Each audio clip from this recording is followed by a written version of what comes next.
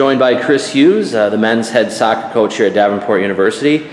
Coach, you guys start the season in a couple days. What's been the preseason camp like for you guys? Actually been very good. The boys are excited this year. We had a fantastic spring. The preseason has been extremely productive. We did have 2 scrimmages. We're successful in both. Still building, beginning of the year, and looking forward to a hefty schedule this year, but that's the way we like it. You guys won the national championship 2 years ago, last year a quarterfinalist. What's it going to take to get back to that national championship status?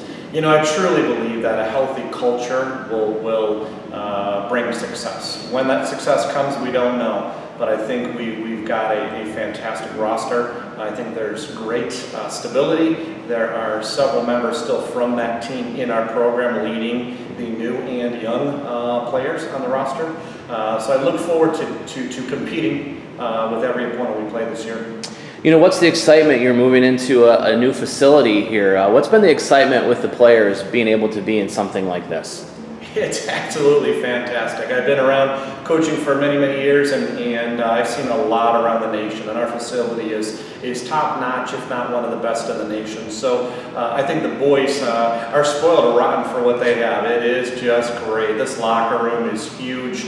Everything you can think of Davenport University has thought of, and it's quite an honor. So to whom much is given, much is expected, and so we're doing extra efforts to keep this locker room clean, keep the facility clean, and we welcome all our opponents this year. We have a fantastic locker room, and the stadium is beautiful.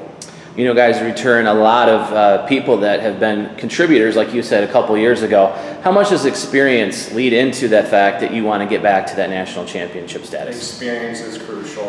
I think with the way we do recruit, who we recruit, when we recruit, I think is absolutely crucial to the success of this program. And over the last couple of years, in looking at the history part, we've continued to get better. We've continued to compete. And that's our ultimate goal, is we want to compete every game, day in, day out, no matter where it is, no matter what the temperature is. And if we can compete, hopefully in that 90 minutes, we're up by a goal. You know, how important is you to have a tough schedule? How are those games in September get you ready for something like late November and early December? I've always been one of those odd coaches that simply schedules a very difficult preseason or pre-conference schedule. I truly believe that if you want to be at the top, you need to play the top. And our preseason schedule is packed with great teams yet again. Many of them were at the Final 16 down in Florida last year. So we look forward to playing them.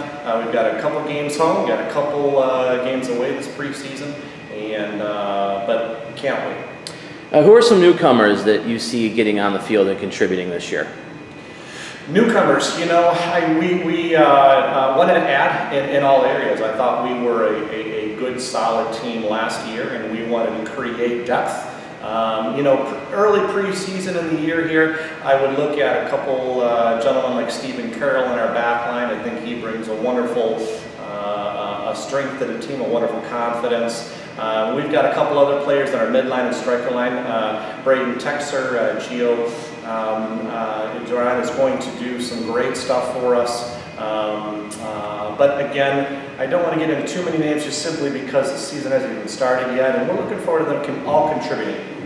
Good luck, and the home opener will be this Saturday at 8 p.m. Good luck to you guys. Thank you.